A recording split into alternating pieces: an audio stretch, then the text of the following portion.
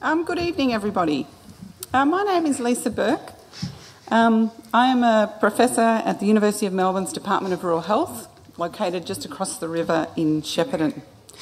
Thank you all very much for coming tonight to share, learn and discuss the pressing mental health issues facing our community, facing our young people, and directly impacting 1 in 5 Australians. To begin, it is important that we acknowledge the traditional owners of the land of which we meet on tonight. So I'd like to welcome Uncle Lance James, who will welcome us to country.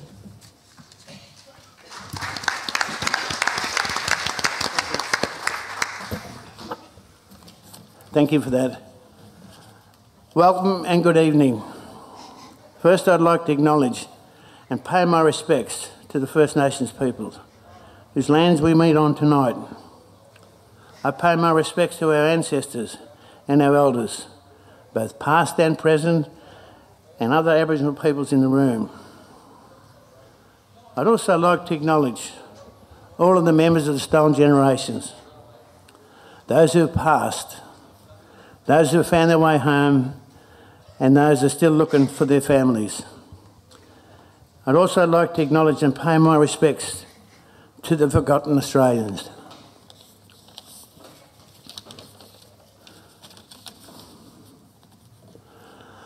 The Order of Nations boundary started at Murchison, and we share country with Taungurung, all the way up to Wangaratta. We continue on up to Wodonga, this side of the Murray River, up to Deniliquin, and up to this side of Swan Hill, down to Echuca and Kyabram, and then to Murchison. First Nations people is made up of 16 family groups that form the Yorta Nations. William Cooper, Ada Cooper, Robert Cooper, Elizabeth Atkinson, Jack Cooper, Jenny Charles, Maggie Stone Nelson, Bagot Morgan, Edgar Atkinson, Fred Walker, John Atkinson, Maggie Tullan-Yagan, Tommy McRae, Annabelle Howard and Alf Morgan. We have 8 tribes: Kalithaban, Walithika, Mora, Yalupna, Bangarang, Quat, Yalaba, Nora Ilam Wurrung. 80 years ago, through bad management, through cruelty, 210 people walked off Cummeragunja. We celebrated a walk-on in February this year. From those 210 people that walked off, today we number some 10,000. So not only have we survived, we've achieved quite a lot in that 80 years. We walked from Cummeragunja to flats in Warupna. We've set up services that have been able to places like Rumbalara and many other services to go with it. We have not only have our people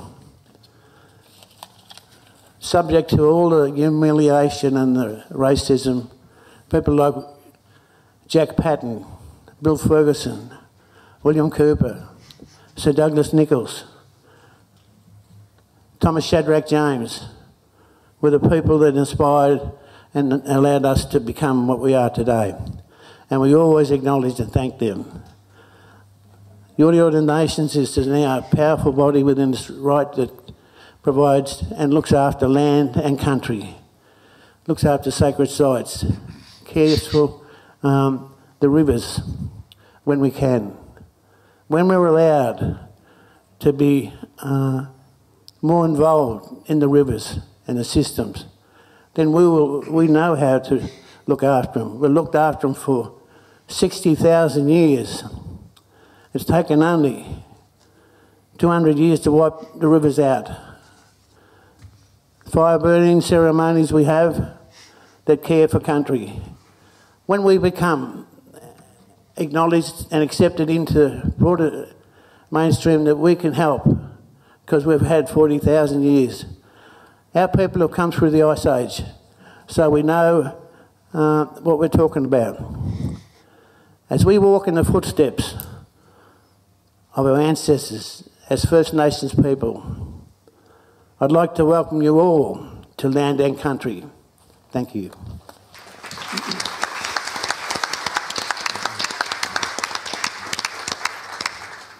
Thank you, Uncle Lance, to you and your community for your welcome to this beautiful land, for sharing your cultural traditions, for your spirit of partnership in enhancing well-being, and for your patience with our cultural ways. I'd also like to acknowledge all traditional owners and other First Nations people present here tonight. Welcome to you all to Breaking Down Stigma in Mental Health. This is one of the PsychTalks offered by Melbourne University School of Psychological Sciences in partnership with both us here in Shepparton, the Department of Rural Health, and also with the prominent body SANE Australia. PsychTalks is the Melbourne School of Psychological Sciences forum for ideas and discussion, and we continue that tonight. We're truly delighted to have you all here on Are You OK Day, and it's very fitting to have this PsychTalk forum on this particular day. Now I'd like to hand over to the very capable Dr. Chris Groot, who is the Director of the Mental Illness Stigma Lab and works in partnership with SANE Australia and the Anne Devison Research Centre as research lead on its flagship study, the National Stigma Report Card. Chris teaches in areas of clinical psychology and psychological research methods and conducts research in areas of stigma, psychosis, suicide and mental health service delivery. Chris and his team have worked very hard to put tonight together, and we thank them for coming to Country Victoria to offer PsychTalks. Please welcome Dr. Chris Groot. Thank you very much, everyone. Oh, I really do have to be close to this microphone, don't I? And thank you very much, Lisa and Uncle Lance, for that very warm welcome to Shepparton. We're very excited to be here, and I might begin by giving a little bit of context, and that is that this is actually the second annual PsychTalk Stigma event, with last year's event being held on the eve of World Mental Health Day at Melbourne University in Melbourne. And we have intentionally come to Shepparton today, not only because of the partnership with the School of Rural Health, but also in acknowledgement that Australia is a very diverse country geographically and in terms of its community. And we wanted to come out of the city and have an opportunity to speak with you all about how mental health stigma plays out in a setting outside of metropolitan centres as well, and talk about some of the issues that are very relevant to Australia more broadly and to the Shepparton community. So I'm very excited to have my colleagues here joining me on the panel this evening. Firstly, to my right, we have Alan Thorpe, who's the Director and Facilitator at Dadi Munwarro, which is an organisation that provides leadership and training programs tailored to Indigenous men. Next we have Georgie Harmon, who is the CEO of Beyond Blue. I'm sure everybody's heard of Beyond Blue, an organisation that's done wonderful work in destigmatising and opening up discussions about anxiety and depression in particular. We've also got Abdullah Naveed, who is representing the Ethnic Council of Shepparton and has been doing wonderful work in the region with refugees and migrants in the region around mental health. And certainly last but not least, we have the wonderful Dr. Michelle Blanchard, who is the Deputy CEO of SANE and Director of the Anne Devison Research Centre, and does a lot of work around stigma about complex mental health issues such as psychosis and personality disorder and so forth. And so we have collaborated leading up to this evening's event on a range of sort of topics we're going to touch on. and I'm going to wear dual hats as a speaker and as the moderator for the event. We're additionally very much looking forward to hearing your thoughts and your comments and questions, but I'll ask you to hold those until the end of the panel discussion, when we will open up to the room for any questions or comments or discussions that you would like to have. I will firstly take a sip of water because my mouth is getting very dry already. I'll preface, I suppose, what's going to come up in discussion by acknowledging that we are all very mindful that we're going to be discussing very sensitive themes. The idea of mental health issues and discussions around mental health issues are very potentially sensitive, and particularly the idea of stigma about mental health issues can be an additionally sensitive topic, and so we're very mindful of that, and we will progress in a sensitive manner as we have these discussions. If you do find anything comes up for you in discussion, then please feel free to come and see me after the event, or afterwards you may like to call either the Beyond Blue info line, which is open 24/7, or the Sane Australia helpline, which is open until 10 p.m.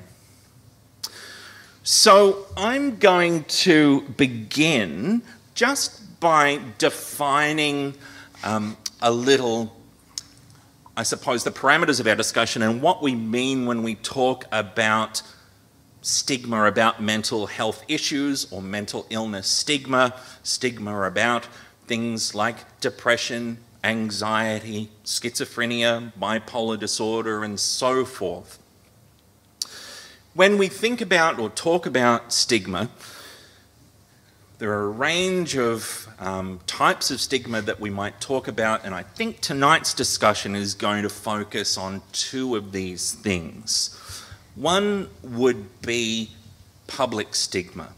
So public stigma is said to be negative stereotypes and prejudicial emotions and discriminatory behaviours, generally socially distancing behaviours that might be exhibited by members of the general public towards people living with mental health issues.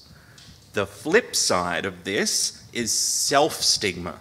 So when we talk about self-stigma, this is driven primarily by an awareness of public stigma. We've all grown up, most of us, in Australia, a country where historically mental health issues have been stigmatised, and we're aware of those types of stereotypes, which are generally misled.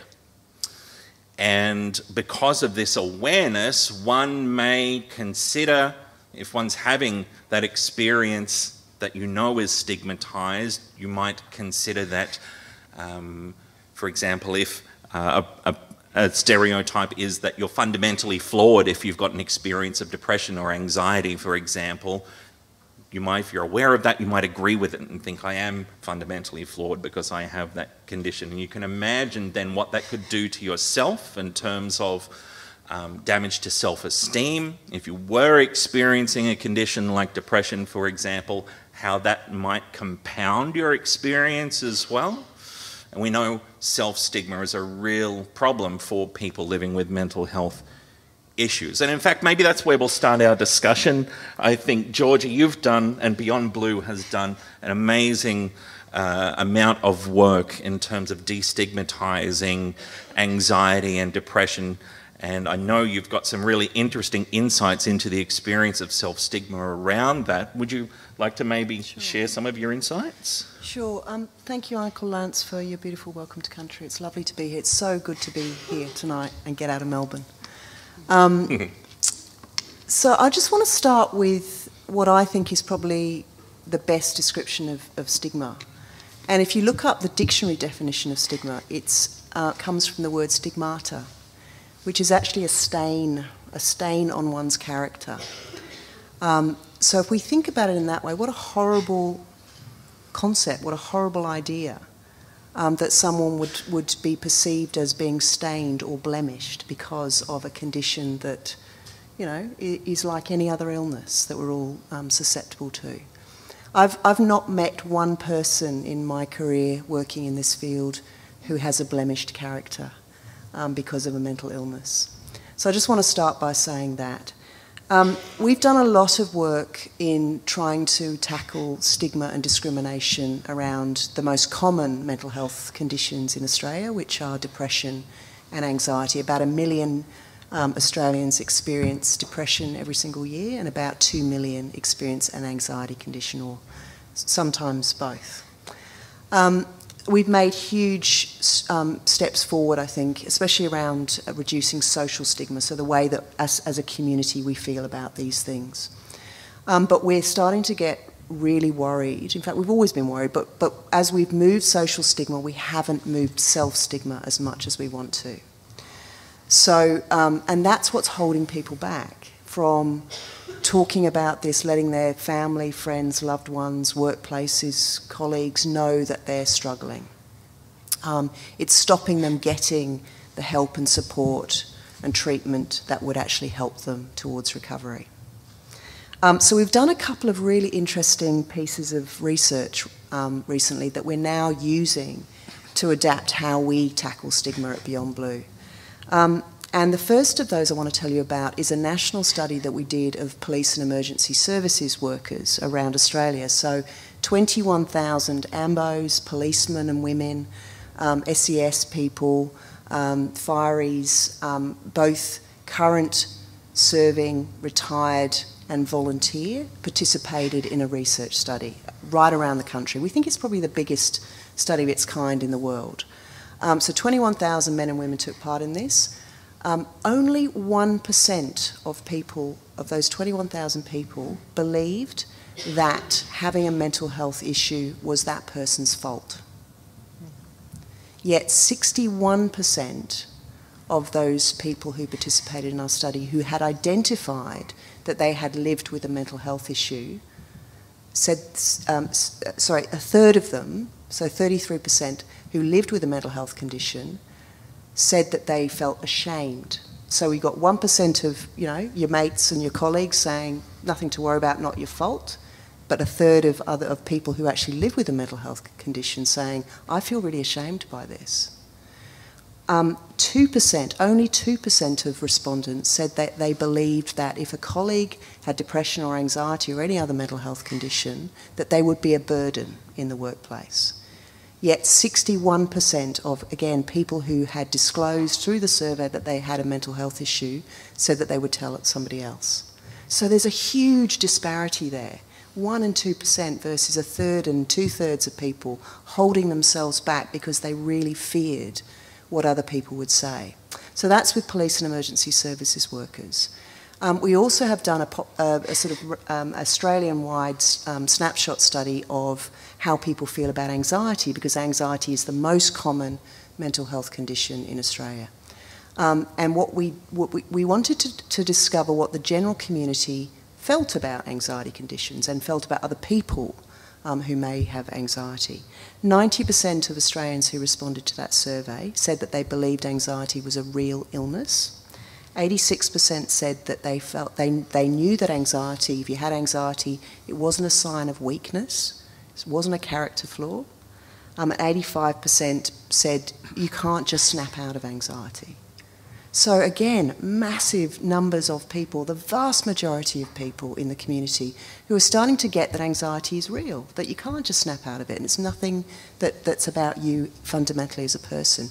Yet we know that people who live with anxiety conditions feel terribly ashamed. It takes on average 6 years for about 20% of people who live with anxiety to get help, because they are so deep, they either don't know what's going on for them, or they're so deeply ashamed of reaching out and getting help. So that is the thing that we're really interested in. It is the thing that's stopping people getting better, and it's something that we're going to continue to really focus on. And I guess if I can sum it up in one line, what you're thinking isn't what they're thinking. So if you think about it like that.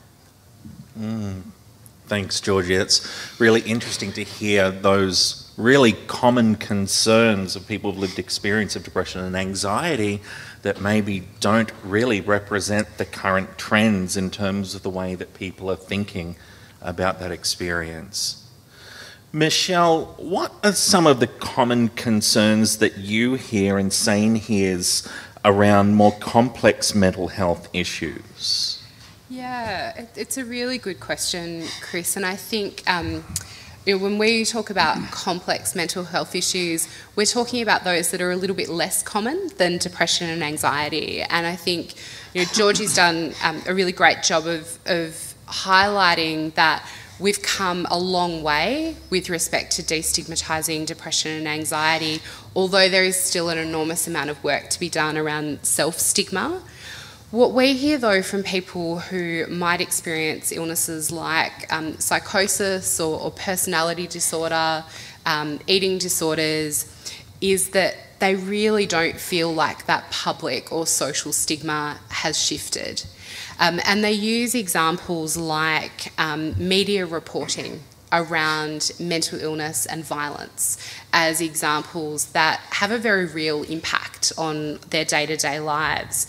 And, I think of an example of a woman who I worked really closely with for a couple of years who lives with schizophrenia. And every time we were in the office and there would be breaking news about a violent incident here or overseas, you could see her just getting smaller and smaller in her seat. And when you had a conversation with her about what was going on for her, it was this sense that every time something like this happened, she knew that she would be treated just that little bit more differently from the people around her. Mental illness does not make you a violent person in any way, but unfortunately the way that we often report about these issues link mental illness and violence and extremism. And so these kinds of things still impact very readily on people's day-to-day lives.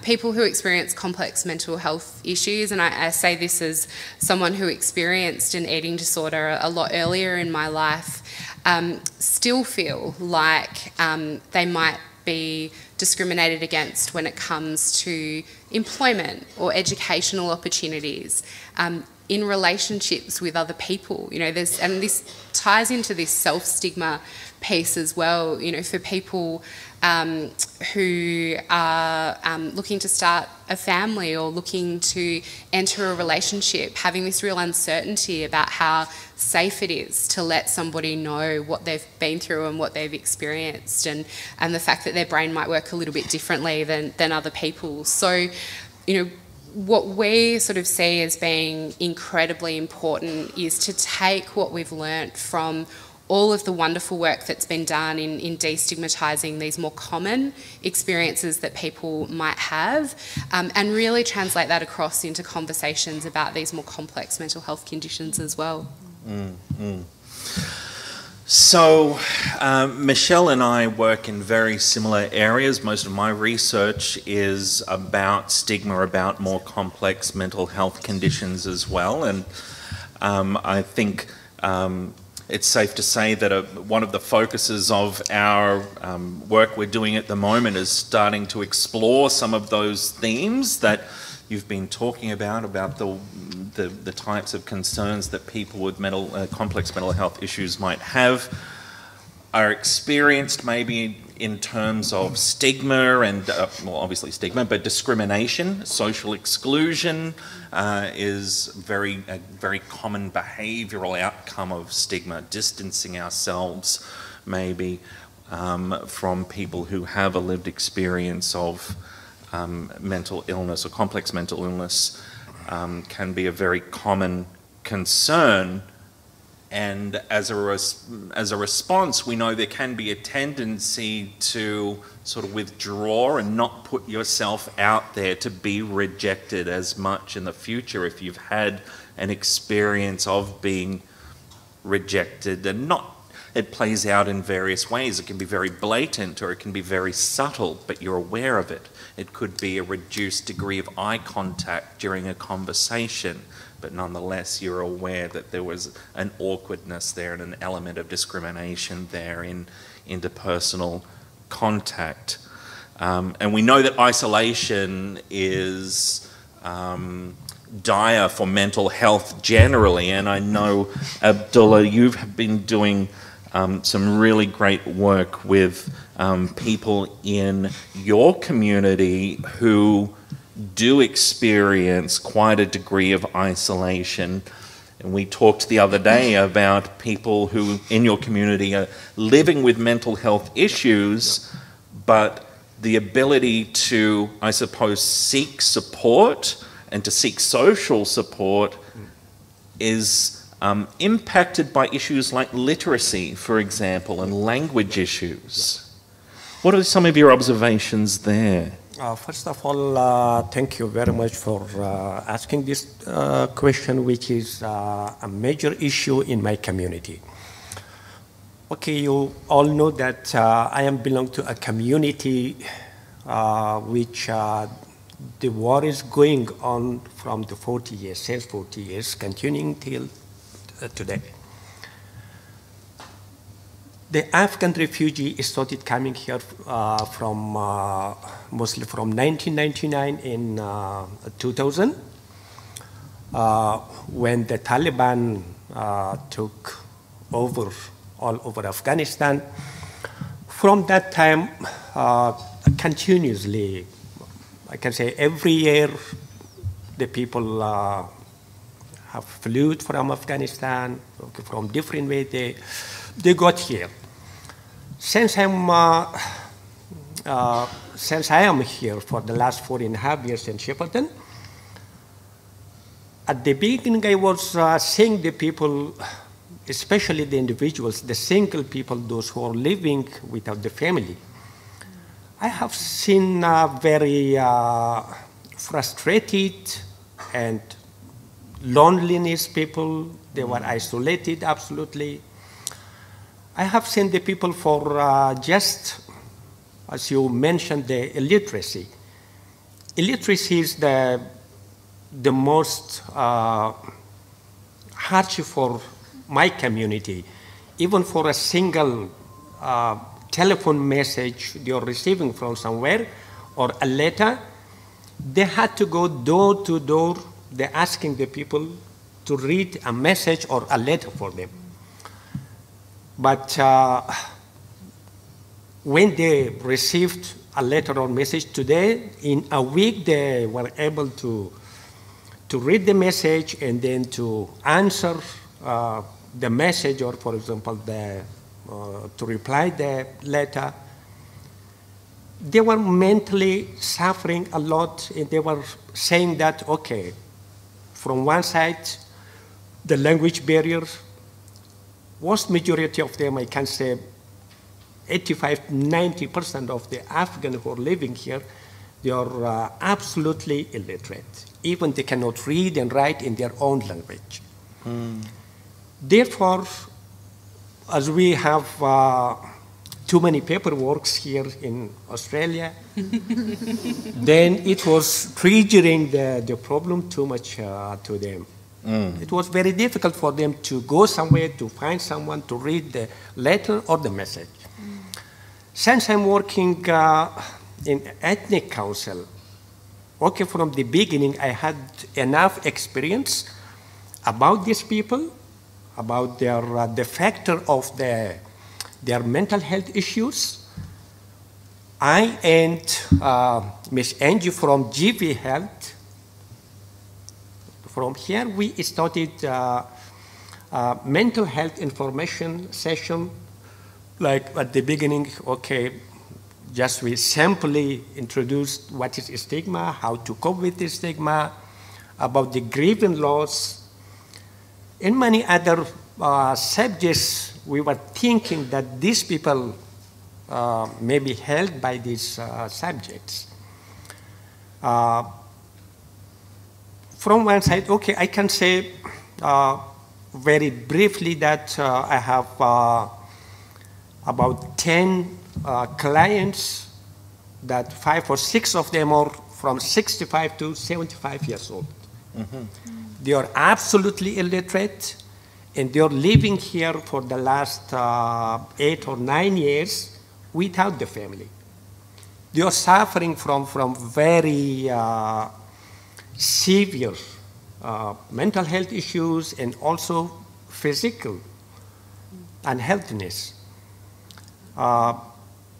Okay, I try to help them in various ways.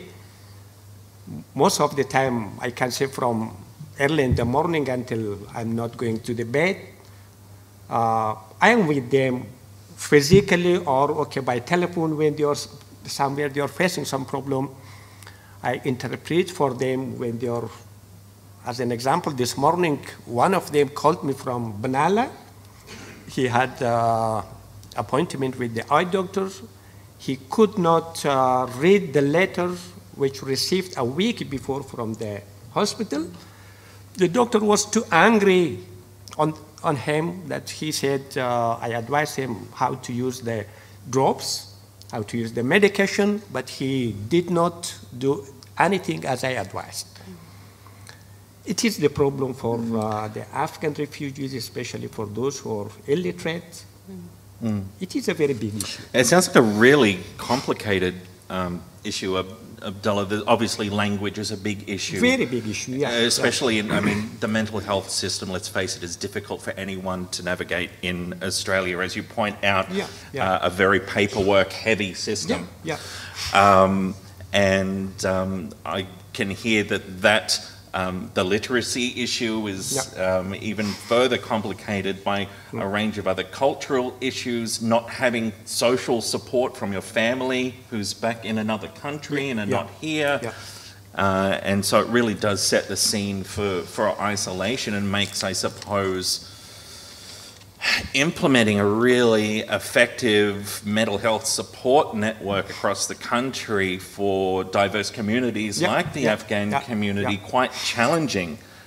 And Georgie, I know Beyond Blue has done a lot of work across Australia in raising discussions and awareness around mental health issues across diverse communities. What are some of the core challenges that you've had to overcome in that process? Well, I think Abdullah's, of course he's right. He's an expert, not like me. It's about us imposing our westernised views and concepts and words and, way that we think about these things on cultures that actually just are very different to us. So I think we've all, we've got to learn from people like Abdullah to actually make our services better. But look, I guess, it's language. Some cultures don't even have words for suicide or mental illness or depression. So it really is as basic as that sometimes. And to me, it really comes down to our biggest lesson and, the kind of lessons that we've learned along the way as we've worked with culturally and linguistically diverse communities, with LGBTI communities, with remote communities. And I'm not saying that, Beyond Blue is not an expert in this stuff. One thing I don't want my organisation to be is a seagull, kind of flying in, doing a great big and flying out again. The way we like to work is to go in, attract money, and then fund services in local communities that are run by local service providers. So that's the way that we like to work. We're not experts. And I'll give you an example of that. So in the Greater Dandenong region, which is one of the most multicultural areas in Victoria, there's a massive migrant community there and some really big challenges. So we were approached to kind of develop a peer-led service. So what we did is we actually recruited about 12 different people from the community who had an interest in this area. They're not clinicians, they're not experts, they're just everyday people, but people who are passionate about their communities. Some of them were studying psychology or interested in the field, but we brought them in and we actually trained them up as peer workers. And between them, I think they spoke 18 different languages or something. And what the model was, it wasn't about clinical services, it was actually just about equipping these people to actually go back into their communities and say, hey, if you've got a problem, come and talk to me, or to actually go and seek people out. So part of their role was actually about, you know, having those conversations with their peers and with their communities, identifying when something wasn't quite right, talking to that person about it, and then helping them connect to services or supports. So we trialled that for about 18 months. It worked. We had it evaluated, and it, you know, that was a really positive evaluation. People loved it. In particular, found it very useful, and their levels of psychological well-being improved. So we then handed that model over to the local service provider, because it's now their job to actually make sure that it, you know, it sticks in their community. So that's an example of the way that we work. That's fantastic. So really embracing the strengths and the expertise of the local people who are embedded in the community and really know those issues at a grassroots level.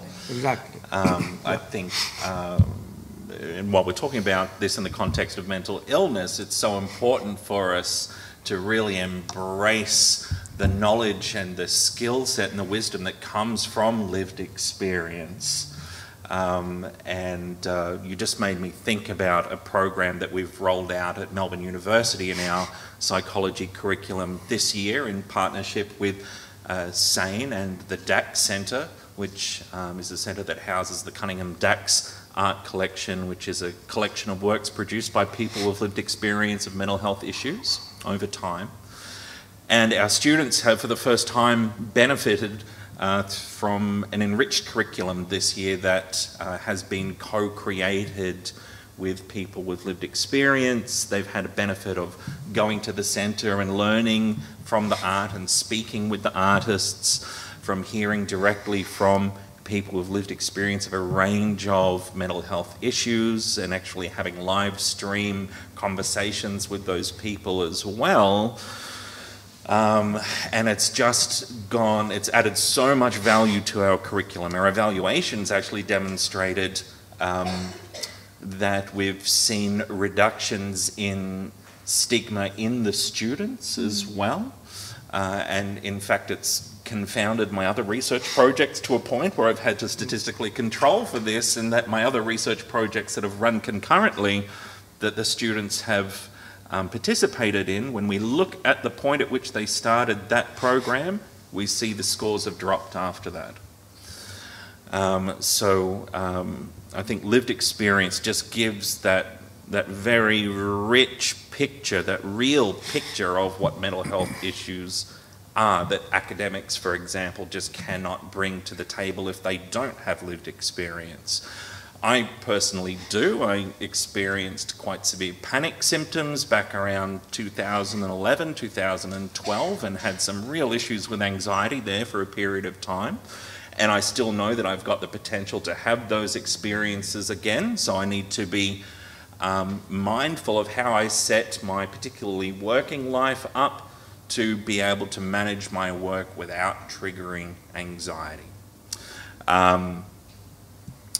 And so in my lectures, I can contextualise that little bit of my lecture series, but other things that I don't have personal experience of, it's really great to be able to draw on other people who do have that lived experience to give their insights and that value, because it's just such a complex issue that we're talking about. And we've talked about the complexities of literacy. We've talked about how this plays out differently in terms of mental health stigma for different types of mental health issues. And Alan, we're very lucky to have you along as well to share with us how you're working with mental health stigma and mental health generally with Aboriginal men in the region. Certainly, as I was listening to Uncle Lance, I was thinking about everything that's come with colonialisation for Aboriginal Australians, and how much intergenerational trauma there is. And I know you do a lot of work around trauma, don't you, with your services.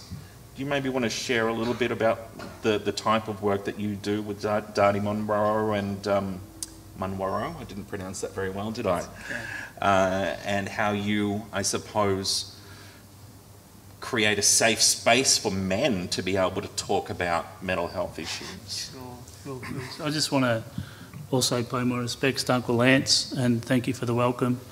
Yeah, it's a privilege to be here, and it's a really complex issue, isn't it? Like the complexity is of mental health, and I suppose from an Aboriginal perspective, you know, thinking about intergenerational trauma, oppression, you know, the pressures of society in general. But the things that I sort of think about mental health, I think about, you know, being inadequate, you know, self-worth, you know, all them really strong messages that really oppress us and hurt us in spirit. I'm no academic, but I have a lot of life experience, and I've been really fortunate enough to work in the Aboriginal community, working particularly with men, and not only providing a safe space, but actually learning a lot over 20 years. I suppose I was attracted to it because, a bit like Chris, you know, footy was probably a big part of me. It sort of suppressed me in lots of ways. It really wasn't who I am. And so my transition was really big as well. You know, I'm really glad we've got role models out there like Wayne Swass and other people really promoting and giving permission to, and role models are really important to do that, to give permission for others to actually just say it's okay to talk about it and own it and deal with it. So we're really glad. We're sort of lucky to have good people like that in community who are prepared to sort of share their experiences. And so I like working with transformation. I'm really big. You know, trauma is a really big thing in Aboriginal community, and I'm really interested in working in a really safe environment where we can share story, but we can heal some of that. So. You know, the things we hide, repress and deny about ourselves, the things we don't want people to know, I think it's really internal work. I think sometimes you can't control what's out there, and that can impact on your mental health. But, you know, instead of trying to control what's out there, we can only heal ourselves. So I think we do a lot of work internally, mental and spiritual. So we're really lucky. You know, so a lot of our work is creating safe spaces through, you know, really connecting back to the elements. And connecting is really important because, you know, mental health can really disconnect you. I think society, we sort of operate from a real physical and intellectual space, and we're not really giving each other permission to actually connect as people and feel each other's hearts. So. And deal with our emotional parts of ourselves. So until we do that, we're not going to see a real big change. But, you know, connection's everything. That gives you a sense of belonging, gives you connection, and you sometimes have to take that Ned Kelly suit off and become a bit vulnerable in that. So that's all we really do in our space. So, yeah, just want to... So it sounds like you've been doing some wonderful work in that space with Aboriginal men there, Alan, and it's wonderful to hear that you've been doing that work. And I'm going to come back to you with another question in time. And you've raised a question for me. I'm wondering, we've just been talking about the work that you do there in terms of interventions for mental health issues and stigma about mental health issues. Michelle, I'm wondering in terms of interventions for complex mental health issues, what do we need to know more about to inform those sorts of interventions, I suppose, at a very grand scale, at a large national scale? Yeah. So I think the first thing is when we talk about interventions in this space, some of the things that actually work the best are empathy and compassion. Both for yourself but also for the people around you. So it sounds like there's going to be some magical 12-week program that we can deliver somewhere that's going to reduce stigma forever, and it's not the case. It's about having these conversations and telling these stories. But in terms of what we need to know around understanding the experience of people affected by complex mental health issues is, I guess, twofold. So one is around understanding the impact that existing stigma reduction work has had. And an example I'd use there is one of the ideas that was really common in the early days of SANE as an organisation was to help people understand that schizophrenia was a really complex neuropsychiatric condition, and that meant that the experiences that people had, whether that was hearing voices or seeing things that weren't really there, were completely beyond the control of the individual. And on one hand, that's a really positive message because it helps us to see that the person's experiences and behaviours are not the whole person. It's a symptom. But the unfortunate byproduct of that is people may then see that the person's behaviour is completely beyond their control, which means that if we don't know the person, if we don't have empathy for them and we don't know who they really are, we might think that people are unpredictable or that we can't trust them. And so something that was actually relatively well-meaning, like helping people understand what might be going on in someone's brain, possibly didn't have the impact that we were hoping it would have. So I think we need to understand those kinds of things a little bit better. But I think we also need to understand the true scale of the experiences that people have. And so one of the things that Chris and I and our team have been working on is developing up a national report card on the experiences of stigma and discrimination by people living with these complex mental health concerns.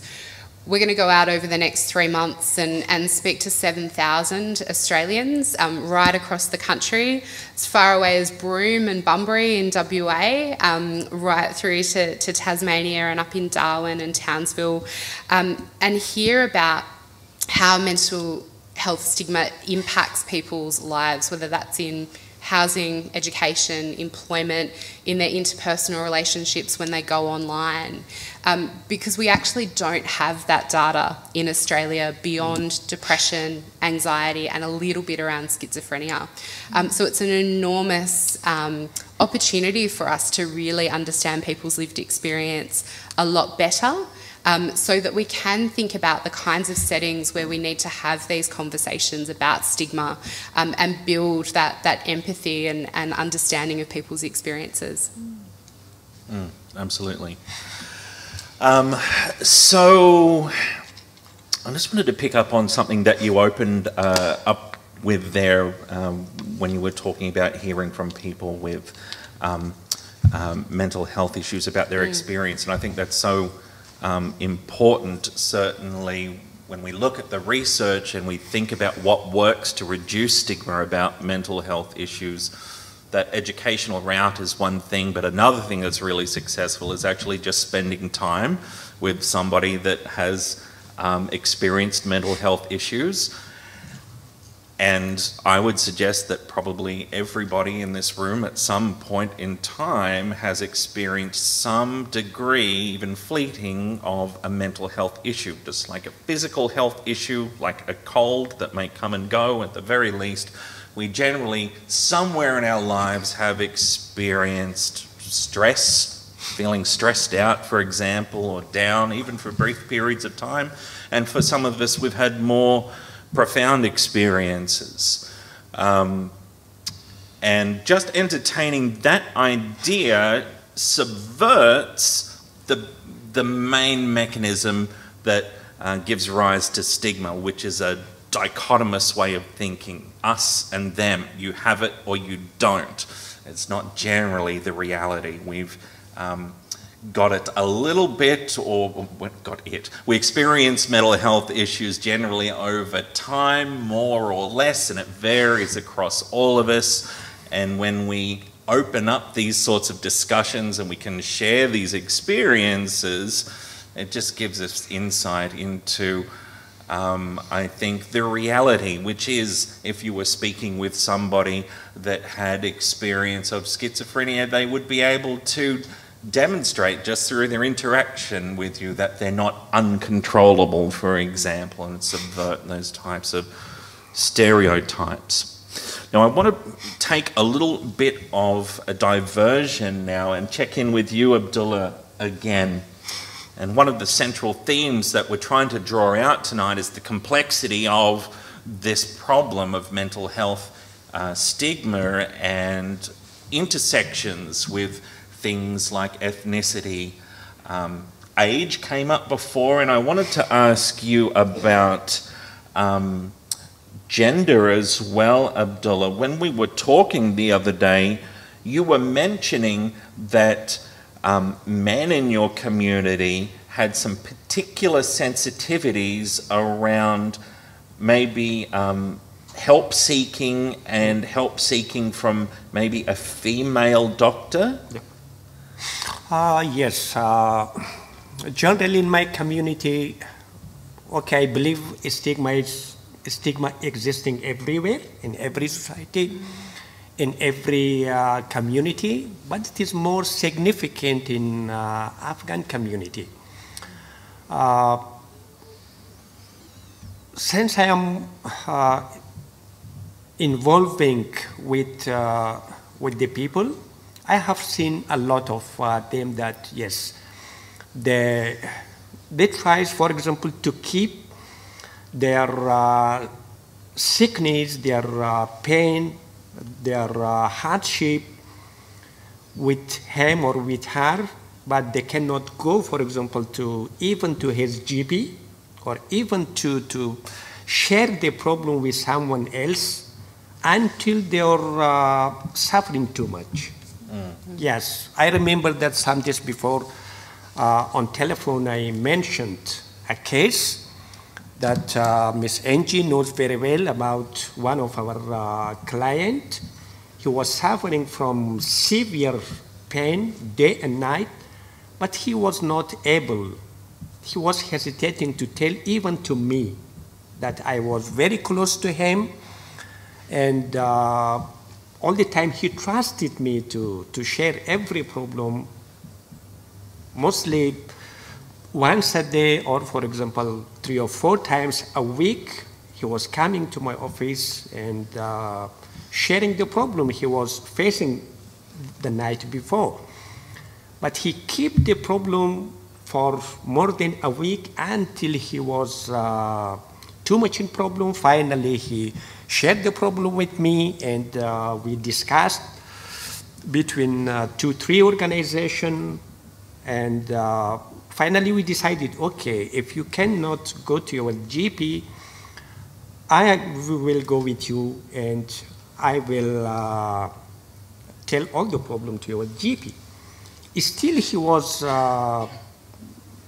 hesitating. He said, okay, I can wait 1 or 2 days more. Therefore, yes, even for the male, it is a problem, but for the female, it is much more serious. They cannot go, for example, the female cannot go to a male doctor, or especially for some female issues, they keep the problem, but they cannot go to a male doctor. And does that extend to mental health issues as well? Females in the Afghan community might be reluctant to see a male doctor. Yes. Also, traditionally, they have been used to, and they never gone, maybe they never visited a male doctor in their home country. But here is still they are, mentally they are there. If they are physically here, but their mental is still they are, as they have been used, still they keep that tradition with them. And is that they because cannot dare, for example. Is there a shame attached to? A shame, or I can say, stigma can play a significant role here. Even I heard that a female patient was visited by a male doctor. The other female of the community was spreading the news, spreading the rumor that that girl or that woman went to a male doctor. She was checked up by the male doctor. Okay. And Yes, many factors are involved here. Yeah, some really complicated cultural issues there as well. And I know Shepparton's a very multicultural community, so I can only imagine how complex that could be. So much of what we're talking about is based on misconception, and I think both Georgie and, in fact, I think everybody has talked this evening about the idea of misled stereotypes about the experience of mental health issues or mental illness. We know that these have endured for some disorders or some experiences more than others. For example, there's some really interesting literature that goes back to the 1950s, and there's been follow-ups on this project from the 1950s looking at attitudes to experiences like depression and schizophrenia. And it was repeated in the 80s, 90s, the early 2000s, and more recently as well. And what you see over time is that the trend in terms of attitudes towards depression has improved. But in fact, the trend in terms of attitudes about schizophrenia, and particularly around the perception of violence and fearfulness, has actually become worse since the 1950s. We know, well, there is a theory, and we've got some emerging experimental evidence that suggests that popular cultural works like movies and so forth, Alfred Hitchcock's Psycho, etc., give this idea that psychotic disorders and experiences are inherently violent experiences. We know there's a systematic bias towards pairing schizophrenia with violent crime in news reporting, and when presented in a very decontextualized and simple way, we latch onto that and we can't help but be influenced by that association. So these are myths and they're misconceptions. And Alan, I'm wondering, in the group of young people that you work with around mental health issues, have you picked up on any types of themes, any common misconceptions or myths or particular concerns that people might have, beliefs that young people might have? Social media and TV can play a bit of a role in that, eh? I think young people are really like building their identity, and it's so important for young people to feel safe and build their own identity and self-worth of who they really are. And I think we don't do enough work, particularly young, I was working with young Aboriginal men who are so hungry to be with role models, and actually men probably can be, because I think the thing with particularly young people, if they've had a pretty poor start and they haven't had the support they need and the nurturing they need as young people, they're just trying to. I think that's a risk for a young person, and I think so. One of the things is about who their role models can be, you know, because we can't all be superstars, but you know, there's a lot of people in community who can actually impact on young people, and that expressiveness and that vulnerability that they actually see men. Because if they haven't had the father, the message is, who cares? Or if they haven't had the mother, who cares? So the messages these young kids get, well, who cares? Who can I be? I think they're looking for things, they're hungry for things, and they're trying to build this identity. And it's really prevention work. I think if we could, as a society, really support, you know, not everyone's fortunate enough to have a mother or father, but as a society, how do we embrace, not just through sporting clubs, or, you know, if you're not smart at school, it's like if you're not educated, where do these young people turn to? Because really all they want to do is just be themselves. And does society allow that? Do we really allow and give permission to actually build their identity? Because as men and women, I think if we can't be ourselves, like we become somebody, and that's not who we really are. And so, you know, I think it's if we can get that message into young people, it's the most significant part of the journey, and society can play a role in that, because if we don't, they'll be looking for things on TV or social media. So we have a responsibility as society to make sure we take our time for a young person, because we don't know what they've gone through. And it might be that conversation for that young person could make the difference. It's that self-worth they get. Yeah. It's actually, I feel someone's actually seen me. Someone's actually taken the time to listen. So I think that's, you know, we've got so much work to do out there in society to actually take care of our younger generation. I really agree with you there, Alan. I think it's amazing that we now have organisations like yours and like Headspace helping young people in rural communities like Shepparton, but from my experience having lived in a rural community previously, services were quite sparse for young people, and just generally mental health services more broadly, and getting access to treatment or support was inherently difficult. And I think there is a strong role for the community to play. There's certainly an ongoing conversation at the moment around the capacity of the mental health system, and that maybe we need to think about a way in which we can more effectively empower each other and the community generally to be able to make contributions to our own well-being and looking after each other. And Are You OK Day is a great example of a way to get us to start thinking about that. And on this issue of limited services and living in rural areas, Michelle, I'm wondering, what are your sort of thoughts or recommendations, I suppose, for people who do live in rural, regional, and remote areas of Australia who might be needing access to support? What would you recommend for those people? Yeah. I think, one of the really interesting things about rural and regional communities is their enormous strengths. And, my partner and my parents-in-law grew up in rural and regional Victoria. And when I think about the characteristics of them as a family, they're really community-minded. They know everybody.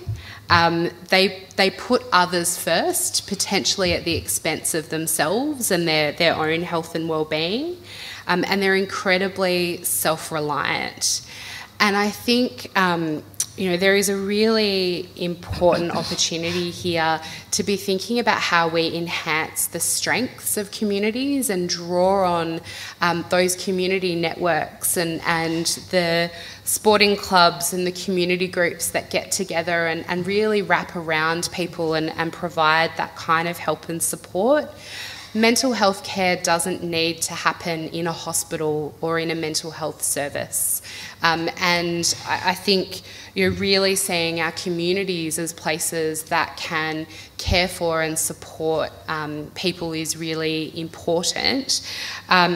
But also to acknowledge that there are other places where people might be able to go to access help and support as well. Both Beyond Blue and SANE operate helplines where people can ring and they can ask questions and find out information and receive referrals to services or an understanding of how services might be able to assist. And I think one of the other opportunities of these online and telephone support services is the way that they can connect people across geographic barriers. So one of the things that SANE has operated over the last 5 years is an online peer support forum for people who are affected by complex mental health issues and their family, friends and supporters. Beyond Blue also has a really fantastic online community for people who are affected by depression, anxiety or suicide. And these are places where people are able to share their stories and share their experiences to find out what might have been helpful for somebody else. And probably one of the most powerful pieces of feedback that we've received about our online forums came from a family who was supporting a daughter living in a rural community, and she'd been diagnosed with schizoaffective disorder. And this young woman had spent a period of time in hospital. And her parents wrote to us and said that you know, they had learnt more in 20 minutes of reading other people's stories online than they had with all of the medical and other supports that had been offered to them over that period. It was just hearing from others who'd been there before them and getting some ideas about how they managed that situation that were most powerful and most helpful for them. So we're really stronger as a community, aren't we? And I think today's, again, a perfect reminder that we can be empowered as a community to have these discussions and support each other. But actually having that discussion, that's a bit of a potentially quite a confronting and frightening prospect, I think, if you've never actually asked somebody about how they're doing. Georgie, what are your thoughts on how somebody could approach a discussion, checking in with somebody about how they're doing? So I've worked in this field. I've got no qualifications in mental health, right? Most days I have no idea what I'm doing, but I employ really smart people who do. And I think it's pretty simple. It's don't try and sound like someone that you're not. Don't try and be someone that you're not. You don't need to have the words perfectly. Just trust your guts and ask a question. And the "Are you okay?" question is a really good place to start.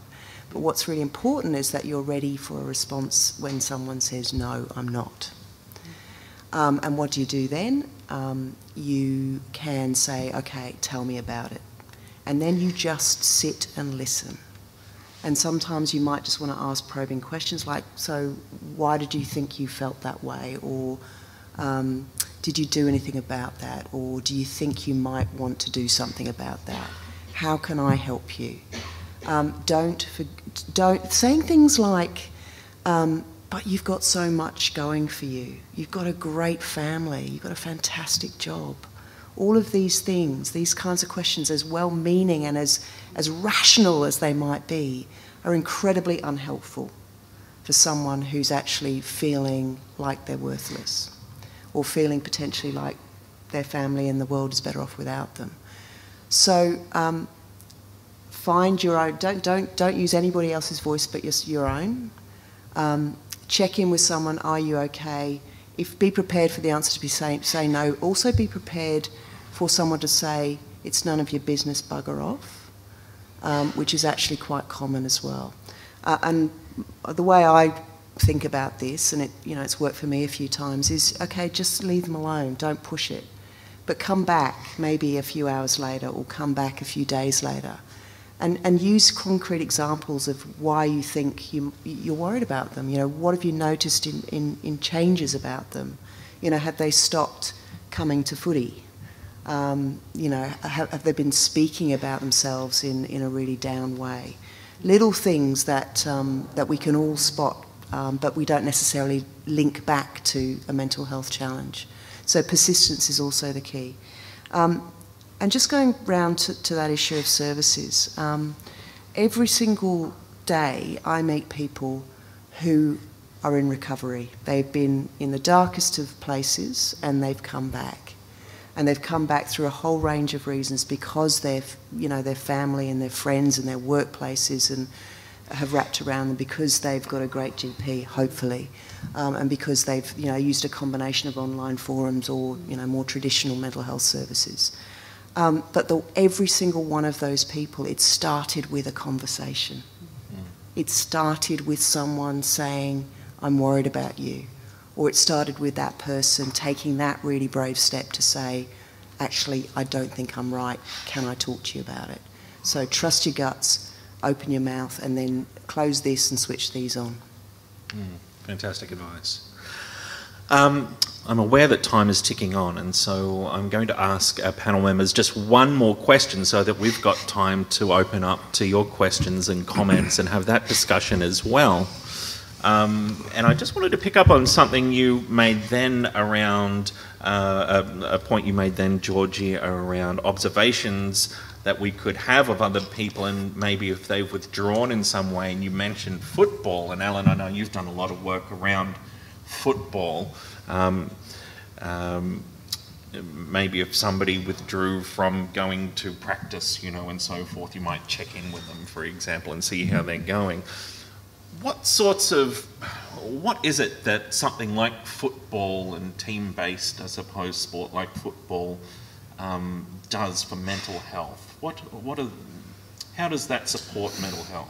Well, it can build your self-esteem. I think footy and sport gives you self-esteem, self-worth. You know, you're in a sense of belonging.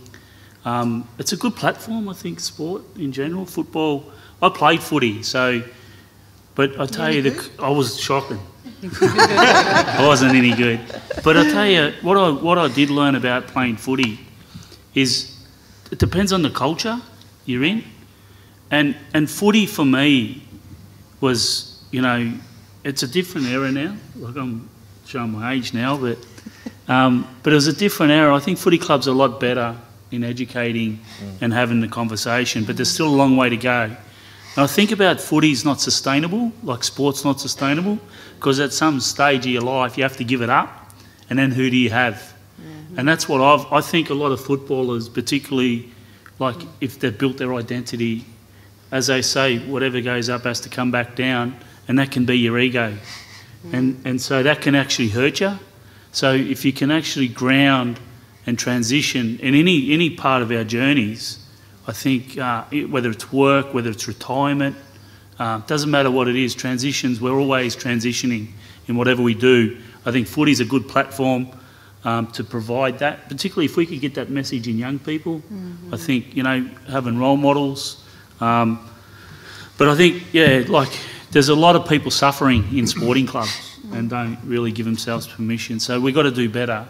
But I'm big on transitions. I think transitions for me is about life journey and, you know, how do we look after ourselves and create them spaces for ourselves to actually transition. And so that's, yeah. Positive change. Positive the change. Name of the game, yeah. That's right. So, folks, before we open up to the group for questions and discussion, would you please join me in thanking our panel members for their contributions this evening?